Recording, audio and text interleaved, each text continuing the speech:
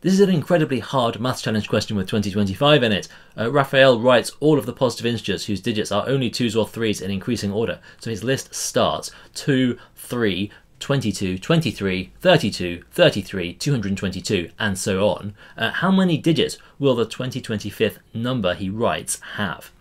We've got to look quite far into the sequence then, and so let's just start playing around with this and thinking about how many numbers there are with each different possible number of digits. So there are 2 one-digit numbers to begin with, the 2 and the 3. There are 4 two-digit numbers we can see here. And then how many three-digit numbers are there? Well, we've got to put either a 2 or a 3 in each of these boxes.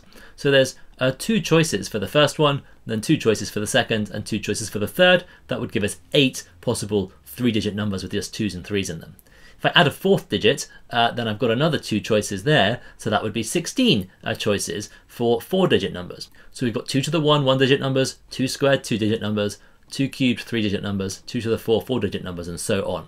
So let's see where 2025 is going to end up in this, right? We've got 1, 2, 3, 4, and 5-digit numbers, and there are this many of them, 2, 4, 8, 16, and 32. We'll just start there. And if I then look at the total of these numbers, like the cumulative total I mean, then I will know how many numbers there are with fewer than 4 digits, fewer than 5 digits, and so on, right? So if I do 2 plus 4 is 6, then add 8 to get 14, add 16 to get 30, add 32 to get 62. So this means we've got 62 numbers here which have 5 or fewer digits in them. So the 62nd number in the list will be the last 5-digit number. So we need to keep going a bit further, and there will be 64 6-digit numbers. That will take us to the 126th number. There are 128 7-digit numbers that take us to the 254th number. There are 256 8-digit numbers to take us to the 510th number.